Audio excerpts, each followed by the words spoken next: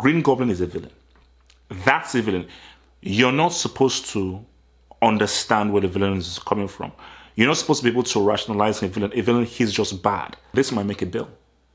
And it might make a bill because as I was watching, I was like, people will see this 6, 7, 8, 9 times. The pain and anger I have of that piece of gutter trash that is the Tom Hardy Venom films.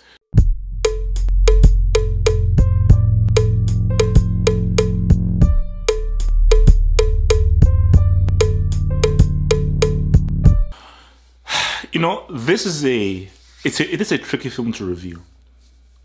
This is a really tricky film to review because I'm literally in two minds.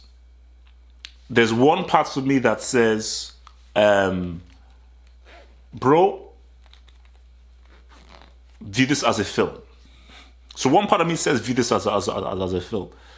Then there's another part that says, it is what it is.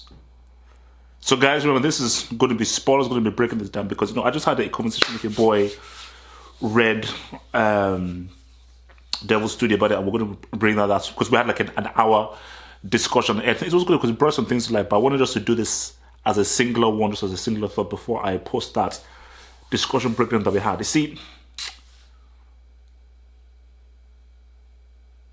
again, spoilers.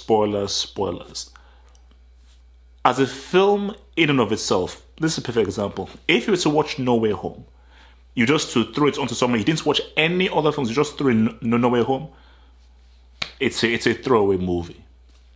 You're like, okay, what? Okay, this whatever. But that's not what No Way Home is. It's a unique kind of a film. Because it's a film, if you've watched all the previous Spider-Man films, if you've watched the Andrew Garfield films and the Tobey Maguire films, it hits different. It hits different. See, bro, check them out. Look up there. I'm a film dude. Predator. See, Predator and Heat, these are films where you can show them to anyone at any time.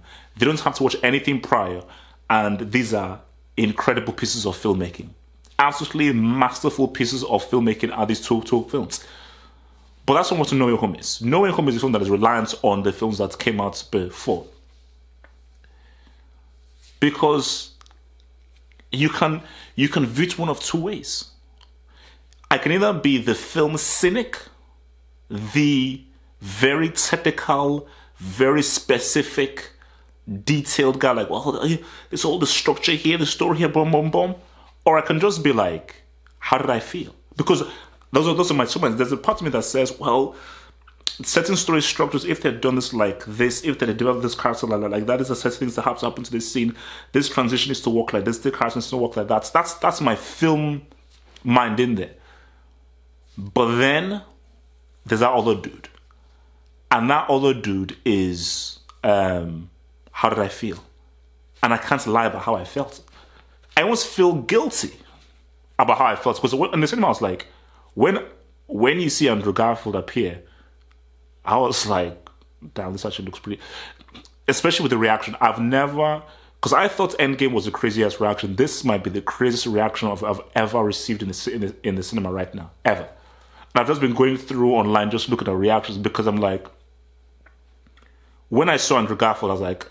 I actually felt emotional. Because I was like, yeah, man, I really liked him as Spider-Man. I thought he got screwed over by that moron Mark Webb, and he just happened to be in poorly directed and poorly realized Spider-Man films, but his performance was damn good, and he's still the best actor to play Spider-Man. So it was cool and very surreal seeing him. And then seeing Tobey Maguire, although not my favorite and so forth, but just what that's meant, specifically to people just see him in that kind of arena, I was like, this is pretty crazy. And I'm one of those dudes who, the issue I had with Spider-Verse, as well made as it was, I took issue with several Spider-Man being in one film. I was like, no. Spider-Man is a singular character. Having several Spider-Men in one film, it's stupid. But, you know, this just felt different. Like, that scene when they're all interacting with one another. I mean, the chemistry they had was great. That for me is what's really shown to, because it's for somebody who is against having several Spider-Man because there should only be one Spider-Man and one Peter Parker. I was like, okay, I don't agree with this, but this is enjoyable. So I was living in conflicts. A part of me says that this doesn't work. This isn't good. This is not how it should be done. But another part of me was like, I'm actually enjoying this. I'm actually enjoying this. Because someone put up something like, to this process, oh, The Dark Knight is better than every MCU movie. And I was like, no, it's not. It's literally not better than any of the Captain America movies. And the guy says, oh, well, I think No Way Home is better. And I was like, Dark Knight is better made. And obviously better acted. But I enjoyed No Way Home a lot more than The Dark Knight. The Dark Knight I found boring in bits. You know, I found it boring in bits. No Way Home, I found it... Because that's what it's weird, man, because I'm like, this isn't a good film. And this film still suffers from a lot of the issues that I have with MCU movies, which can't stand alone by themselves and are so reliant on other movies, and it's reliant so much on nostalgia and moments and so forth. But I can't go with the fact that I did enjoy myself. That experience, being with the audience and seeing those things, I was like, okay, this is pretty enjoyable. So that is a crazy conflict within me, man. And Green Goblin, man. You see, key points to note. Willem Dafoe said that I'm not coming to do a cameo. Don't bring me back for a freaking cameo. Only bring me back if you know how to freaking use me. And they freaking used him. See, I want to talk about Green Goblin very quickly. Green Goblin is what I wanted Thanos to be. Thanos isn't a villain. He's like, well, from his point of view, his character, okay, whatever. Green Goblin is a villain. That's a villain. You're not supposed to understand where the villain is coming from. You're not supposed to be able to rationalize a villain. A villain, he's just bad. That's what made Vader amazing in Empire Strikes Back. That's what makes Smith amazing in Matrix and Reloaded. And that's what makes Sauron so amazing as well. These are villains. These guys are bad. Or what's it called? Biff from Back to the Future. You need villains. And Green Goblin, this guy was a villain. This guy was bad. This guy was evil. What he did was, bro, I mean, the guy killed Aunt May. Like, he killed Aunt May. He did that. He did that. And 100%, this has easily been the best villain in... There's been no villain better than him. Green Goblin is the best villain in all the MCU movies. And how ironic is it that the best villain in all the MCU movies was a villain they took from Tobey Maguire and Sony's universe? You know? But, you see, this film, as I said on my non-spoiler review, it's a moments movie.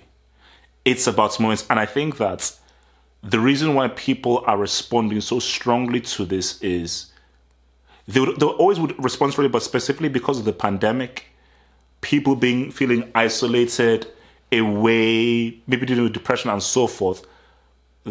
People are going to watch this film like 20 times. Like, it's almost like the perfect movie that arrived at the perfect time, because people just want to feel good. And especially during Christmas and so forth, people just want to feel good about themselves. And of course, the cynic in me will always be there, but I'm like, you see, when you look at A Force Awakens, you see, Force Awakens is nostalgia done badly. Because that's just nostalgia for the sake of doing nostalgia. Or that piece of crap, Rise of Skywalker. Rise of Skywalker was, okay, you're just doing this because you're just done creatively. You have no creative influence, which is why J.J. Abrams, the guy is from the road. The guy sells fruits. The guy's a freaking fruit seller. The guy's a brick of a filmmaker. This is nostalgic, but with a point. There's a point to it. Like Andrew Garfield, he gets resolution with MJ. He couldn't save Gwen, but he saved MJ. That's his resolution. I couldn't be there for Gwen, but I was there for MJ for this kid who needs help. You know, for a Tobey Maguire, he also has his own resolution as well. Like obviously, like you saw how he was able to like him being able to stop Peter Parker from really crossing that line and crossing that edge of pretty much being a murderer, and how he knows that will affect him. So these are just sets. So it was like there was meaning behind it. We're just like, hey, you know, these guys are back. You know, no, they were weaved into the story. It made sense for them and them moving into the story, man. And it's, I mean, I'd have liked to see Daredevil a lot more in the film. I'd like to see maybe a lot more, but it is what it is. But that's why it's one of those things of where, like, as I said again, it's like, for me, I'm a film guy. I told you, I'm a film guy, you know. So, and I'm a guy who made films, acted in films, wrote scripts, and I've been watching films since I was 6 or 7 years old. So I'm a guy that can watch 2, 3, 4 films a day, very easy. So I've watched a whole lot of films. So me coming in as a film guy who really likes to study film and look at films in particular, like, this isn't a good, as a film, it's not, I mean, it's okay, it's decent, but it's a film with lots of issues and lots of problems. It's not a film that can really stand on its own. But it's one of those things of like, that's there, but then it's like, a good example is, there's this film called American Ninja 2. The film is garbage. As a film, it's a garbage film. But it's one of my favorite films because I just enjoy it. Because it's funny in an unintentional way, and I just like it. I know it's a bad film. I know it's badly made, but I still enjoy it. The Room, and with Tommy Wiseau and so forth, that's a horrible film. Horribly made. But people just enjoy it. I think that's the issue where I can see that this film, look, it's not a very good film. It relies on nostalgia. It doesn't stand on its own, and it relies a lot on the whole MCU comedy, and there are ways in which the film could have really gone dark a lot earlier. There could have been better ramifications of people understanding Spider-Man's identity. All these things that could have happened. But because MCU is a commodity and this conveyor belt and this product, they will not really go to the places where they should go. So I'm like, okay, well whatever. But the thing though is, even though you say that,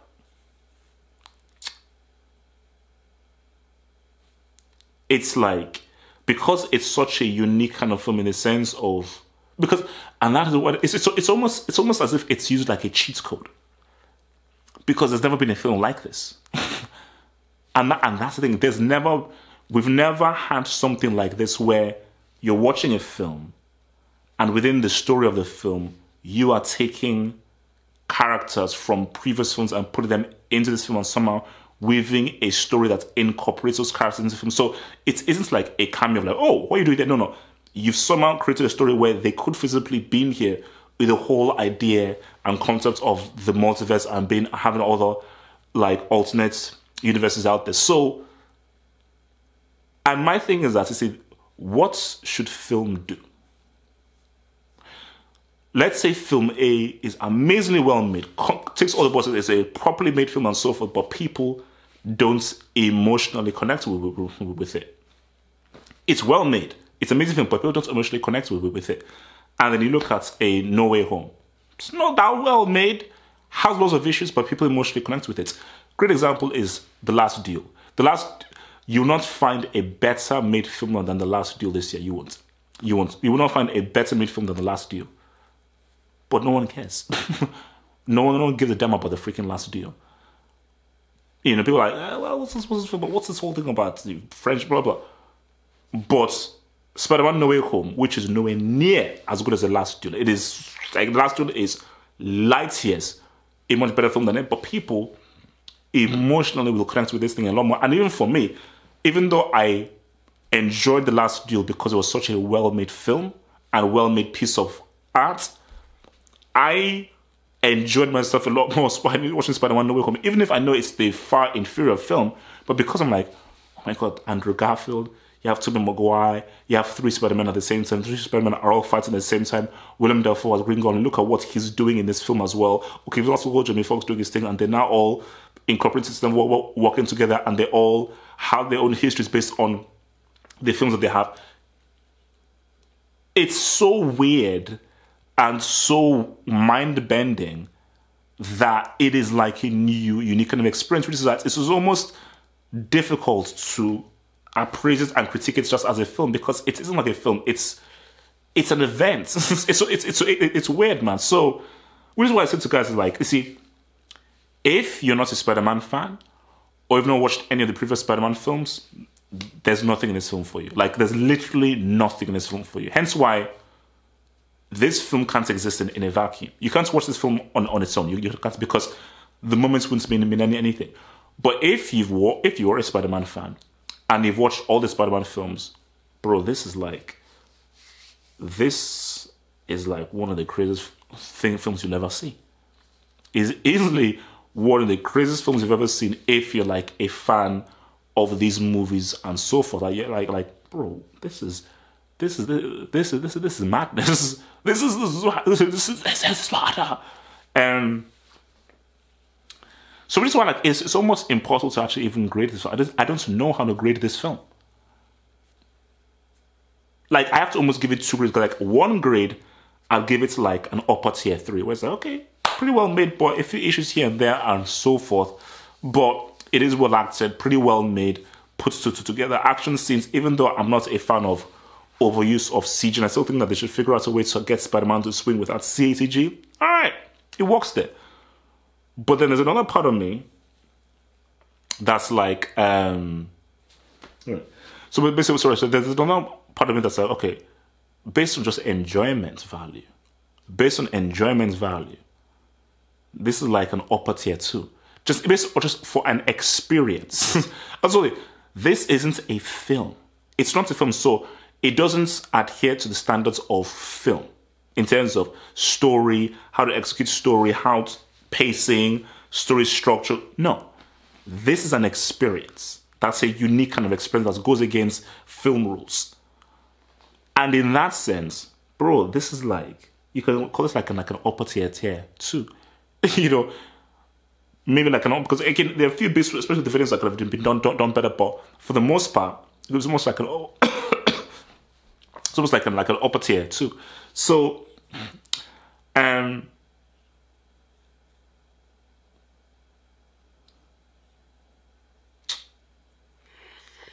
what? Yeah, it's. Look, it was fun. It was fun.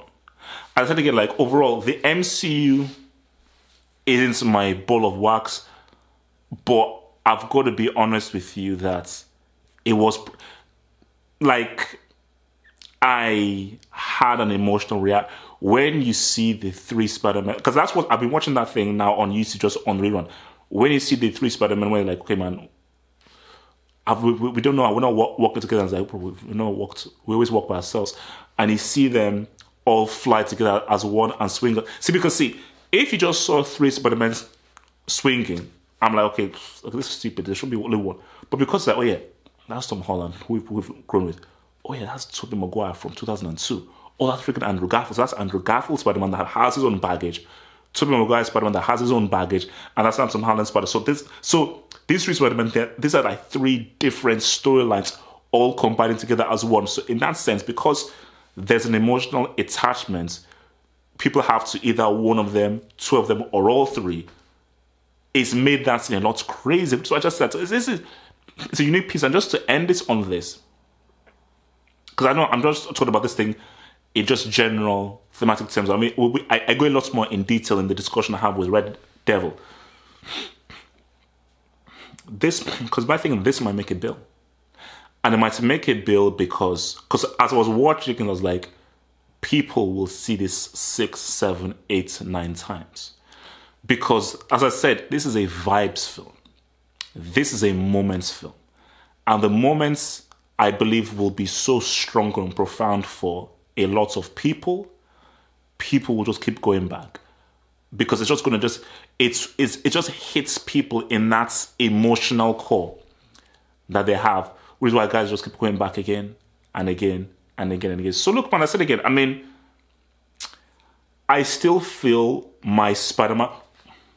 I almost forgot. Do you know what? Do you know the best part of this film was? The best part of this film was the end credit scene. That end credit scene was one of the best parts of the freaking film. And the reason why that end credit scene was so good, you got rid of that piece of trash, bum-ass, horrible Venom. You see, I want to maybe do this like in a separate vid. I'll try and paraphrase this. Venom for me is my number one villain. Joker is overrated. My number one villain is Venom. And I'm so pissed off that I was in Japan.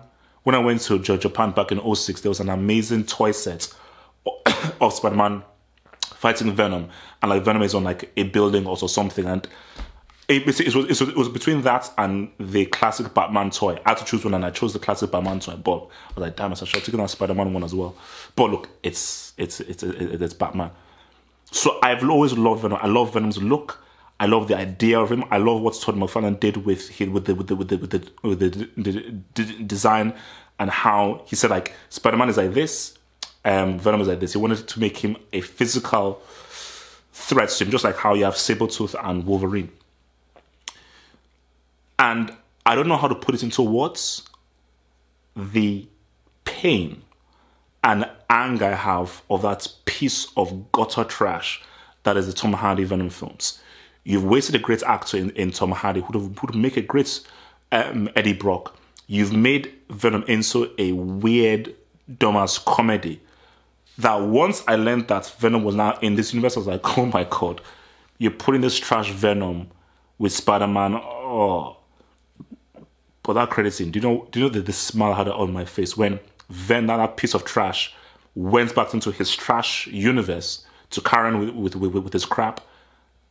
But a symbiote remained, which means that if we're not going to have a new set of films and so forth, you now have to have Spider-Man and Venom and those freaking dudes. And now that symbiote can now attach itself to a proper Eddie Brock that hopefully is properly well made, that's actually a real threat to freaking Spider-Man, and Spider-Man now has to face his greatest villain. You see, like, Spider-Man's arch nemesis, which is what me and Red Devil were discussing on our discussion, his arch nemesis is Green Goblin. His toughest villain is Venom. And for me, the hero villain dynamic that I always enjoyed was Spider-Man and Venom because they look so similar, and because Venom's costume is so cool, and Venom beats the crap out of Venom, and because Spider-Man always finds it very difficult to fight Venom. So that for me was like, oh bro, please bring in Venom, do Eddie Brock a lot more properly, and let's ride, man.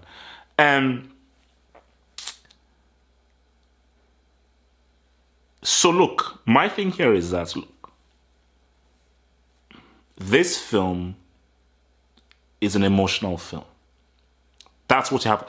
It's a film that makes you feel emotional. That's what it's about. So, which is why I say to myself that, because I could come here and just rip this film down in terms of like, so what were the ramifications of him knowing his identity? Too many jokes, too many gags. You're trying to force comedy a bit too much in his whole films. A lot of the stuff is just too much overuse of CGI. Too many villains are in here as well. Tom Holland does get overshadowed by Andrew Garfield, really, and Maguire, but especially Andrew Garfield. Andrew Garfield, again, shows why he was the best Spider-Man in terms of acting. So there's so many stuff I could say. Because in a disciplined way, it's not a good film. But bro, I mean, even when I was watching towards the end, I said, people are going to love this movie. They're going to love the heck of this movie because, and I'm looking at on YouTube, and I'm looking at the reactions of when Andrew Garfield first arrived, I thought my cinema was going to erupt. I thought my cinema was just going to completely capsize. I've never heard people scream and shout. So I said to myself, imagine if I was in New York. Imagine being in New York and people see Andrew Garfield and Tobey Maguire for the first time, which is why I take issue with guys like John Campea. You know, you're a massive YouTuber with a large audience. Why would you spoil the reveal of Daredevil Andrew Garfield and Superman. Like, why? I don't say, oh, I didn't know. No, why would you spoil that for people? That is such an amazing experience and stuff that you want to keep that hidden. You want to really be able to, like, you know, cherish that whole thing as well. Which is, you know, I mean, it's because even the Double Toasted Boys, they did a little bit of that on Double Toasted, where they just talked about how, bro, why ruin the experience for all of us? Imagine if you walked into that cinema not having a clue that Tobey Maguire or Andrew Garfield would be in the film. That would be a mind-blowing experience. Mind-blowing. Like, that would be, like, I wish I had that. I wish, for some reason, like, I was like, okay, like, No Way Home, the two films have been so. I just walked and I had no idea. Bro, if I had no idea what was happening and I saw Andrew Garfield, I think my head would explode. I was like, what? Like, this is a guy who I thought, oh, I'd never see. Because after Amazing Spider-Man 2, I was like, okay, Mark McQuarrie, you piece of trash. We'll never see Andrew Garfield as Spider-Man. We'll never really have a chance to see him again. Like, okay, whatsoever. It is what it is. But, you know, he has to respect the work he did in crap films. He was amazing. He was amazing in crap films. But to now see how it was sort of like, okay, bro, it's ready to come back and say what's up. So, yeah, man. No Way Home, it is what it is. Not a great film, but it's a film with emotional beats that will resonate with a lot of people. And this is going to be an extremely popular film. And for me, I'm like, hey, bro, even if I don't think it was a great film, I enjoyed my experience. And sometimes in life, shouldn't maybe be too cynical. You're like, yeah, I know that this isn't what it should be. But sometimes and I think it was a regular that said to me, maybe sometimes just allow your fanboy to go through and just enjoy it for what it is. Life is too short. Enjoy it for what it is. But yeah, man, this is not a great film, but this is purely a vibes film that does nostalgia well, as opposed to other movies, man. Tell me, guys, what you think, especially if you watched it. One love.